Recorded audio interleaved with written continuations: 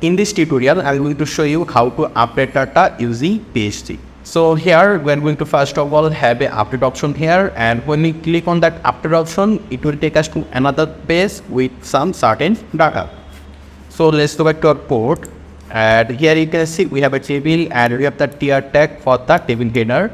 So after this delete th, we're going to have one more th for update. So let's say here update. If we now save, then refresh here, there you can see we have update option.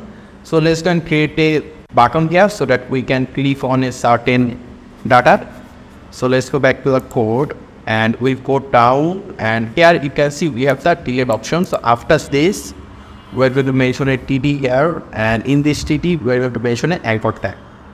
So here let's say update, save it, then let's refresh here, and there you can see we have the update option. So right now what we will do is that when you click on this update option, it will take us to another page, and it will also get the ID of a certain data. So for it, what we need to do is that here let's say update.php. So right now we need to create this update.php. So let's just right click here, then click on new file, and I'm going to say here update.php, Ctrl S, then save. So let me just say here simple HTML, and in the body I'm going to say here update page. Let's set this. So right now if we click on this update button, it will take us to this page. So let's just refresh here and click on update. There you can see it took us to this page, and here at the top you want to get the ID. So for it, what you're going to do is that now here after this update.php, we're going to give a question mark sign, then we'll say here ID equal to.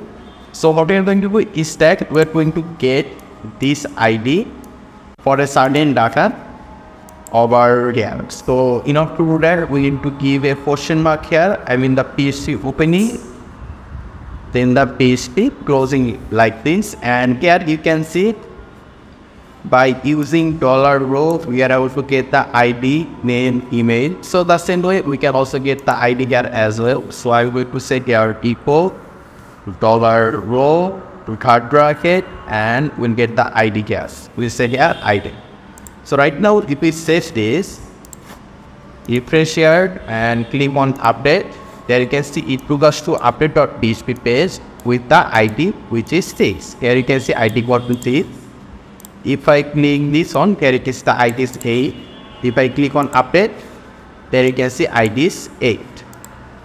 So right now in order to update the data, those data, we need to have some input field over here, right? So let's go and make some input field, and we want to update the name and the email address. Let's say, so for it, what we need to do is that in the update.php, we're going to mention a form, and in this form let's have a div, and in this div let's have a label. Label will be, let's say, name. For this label, we're going to have a input field. The input type will be text, and the name will be, let's say, name. Let me just give a PR tag here to print some space. So let me just copy this, and I'm going to paste it here. This time I'm going to set here email, and the type will be email, and the name will be email. So we need to give all more div for the submit button. So here we do not need label, so we'll say here input type, it will be submit, the name will be update, and the value it will be update. Let's set it, and right now if we just refresh here, click on update, it will take us to this page, and here you can see we have the name field and email field. So right now what we want is that first of all we need to get the name and email whenever we click on a certain update button. Let's say if we click on this update button, we want the screen and screen@gmail.com to those input field. So how can we do it? And that is, here you can see we are already sending the ID to this page. So right now what we are going to do is that we'll go at the top and here we are going to open the PHP opening and the PHP closing here. So first of all, what we need to do is that we need to connect this update.php with the database. Here you can see our database name is PHP tutorials. So we need to connect it to the database. So let me just pick the variable. Let's say $font equal to, we say here mysqli connect, mysqli connect. Then inside this, we are going to say here localhost. Then we are going to give the username, which is root. Then the password, which is null by default. Then we are going to mention our database name, and our database name is PHP tutorial. So we set here PHP tutorial. So right now we are connected to the database. So what we need to do is that by using this ID, here you can see by using this ID, we are going to take the data from the student table and show it over here. So for it, what we need to do is that we need to declare another variable. Let's say $get_SQL equal to, we'll give to double quotation, then we'll say here select from our table name, which is students. So let me just show you. Here you can see our table name is students. So we say here select from student, then we'll say here where ID equal to single quotations, and we need to end this with the semicolon. So here you can see this ID. This ID is basically this one. Here you can see ID, and here you can see we give to single quotation. So here the ID we'll get is basically this one that we are sending from here whenever someone click on the update button. So for it, let me just declare a variable here. So let me say that $s_id equal to, we'll say that $_get, then we need to say that ID. So here you can see ID. This ID is basically this one. Here you can see ID equal to. So this ID is this one, and we are keeping this ID in this variable s_id, and we're going to say this $s_id here. So we are going to say here $s_id. So what will happen is that whenever someone click on an update button, it will get the ID. Then here what it will do is that it will store that ID in this variable, and then using that ID we are going to get the data for that specific student. So right now we are going to say $query equal to, let's say here mysqli query. We need to keep for first bracket, and here first of all we need to mention this database connection. After that we need to mention this $get SQL, this one. Okay, so we keep this inside this variable. So we just leave a comma here and mention it. So after this, what we need to is that we are getting the data and storing it to this query variable. So right now this is a single data. So when we are displaying any data, we are using for loop, but since this is a single data, so we do not need to use for loop. So here we are just going to declare a variable. Let's say $o equal to, we send here mysqli underscore fetch underscore, it will be row, and inside this we are just going to mention this $query.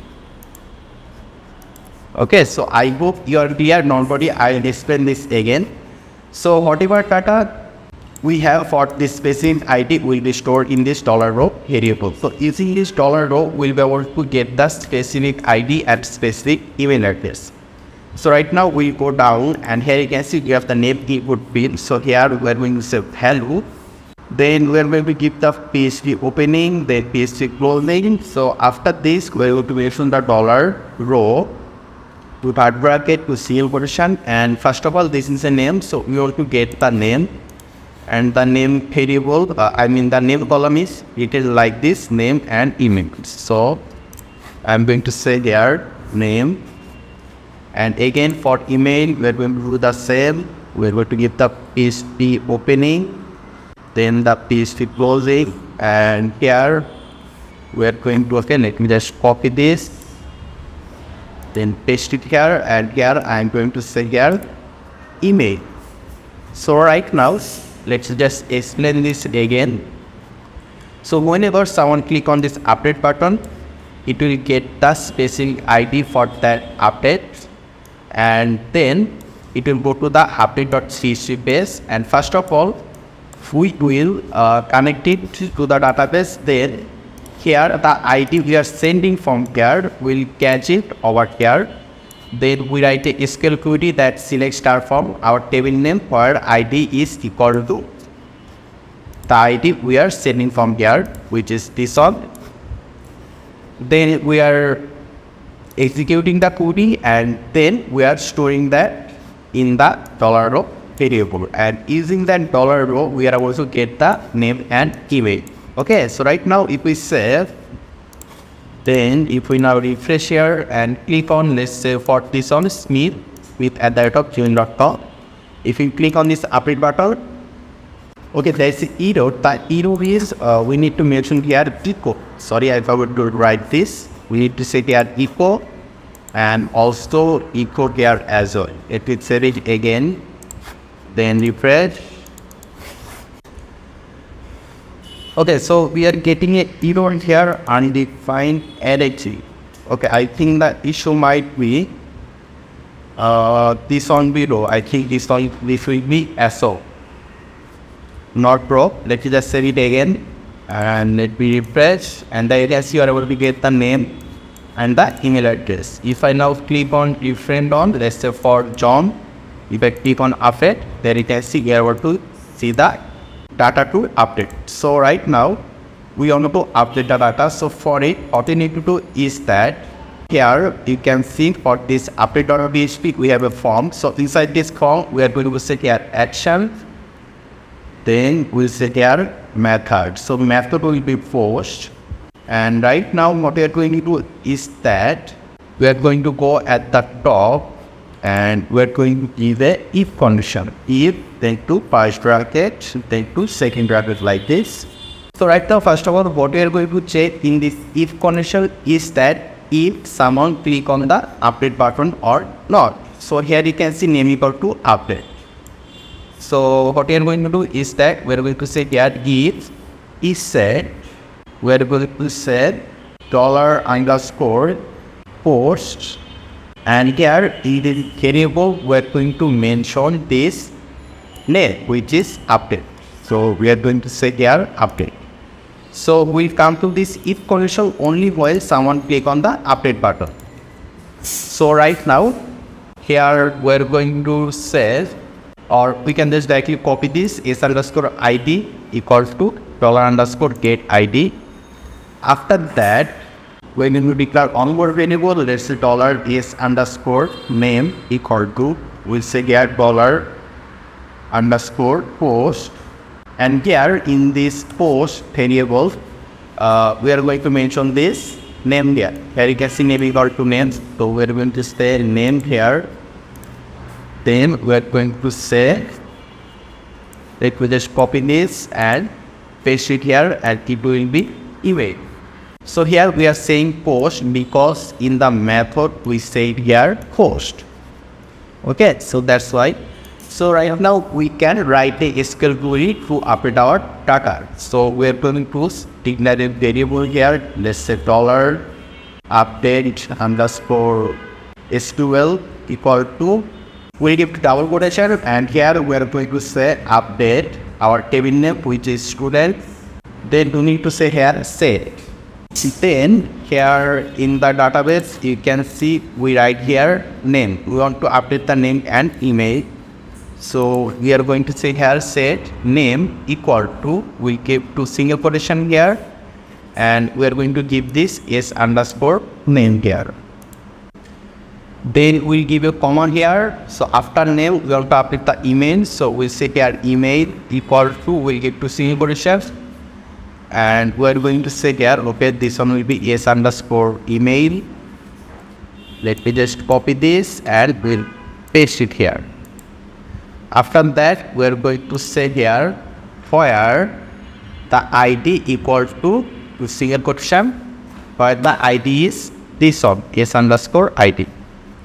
So we can just paste this here and in this with a semicolon. So after that, we need to declare one more variable. Let's say $data equal to mysqli underscore query to first bracket, and here we're going to mention this $font here, give a comma, then we're going to mention this update SQL. Let me just copy this, paste it here. And after that, if you want to check or show a message that update is successful, you can give a if condition. So here you can say if $data, if the update is successful, we can show a script message here. So script opening and script closing here. Inside this, we can say here alert, indeed with the semicolon, and we can say here data updated successfully. So the thing is, you need to set here echo, then to double quotation here. I just cut this and paste it inside the double quotation. And let me remove this semicolon from here. Let's in this with a semicolon. Let's set this. And let me just refresh here. Let's click on an update option. There you can see John and something. Let's say here John 123. Email will be John 123. Click on update. It shows a message that updated successfully. If I click OK, there you can see. So let me just go back to our page and let me refresh here. There you can see John 123. So right now what we'll do is that after updating the data, we'll send the user to this display.php page. So here after this data update successfully, we are going to set here header to first bracket to double quotation and it will be capital location, and the location will be display.php. So right now, if we now just set this and let's go back, refresh here, let's click on let's say Yamin Shakil, this one. Let's remove Shakil from here, and also from email, let's remove Shakil. Let's click on update. There you can see it took us to the update.php page, and the data is updated. So this is how we can update data in PHP. If you have any question or suggestion, you can let me know in the comment section. Make sure to subscribe, and I hope to see you in the future tutorials.